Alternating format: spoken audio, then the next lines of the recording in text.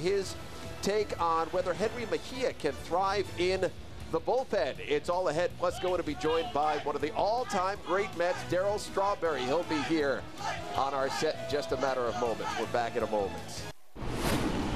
Well, a big day for our own Kevin Burkhardt. He gave the commencement address at his alma mater, William Paterson University. A 1997 graduate of the university, also awarded the President's Medal.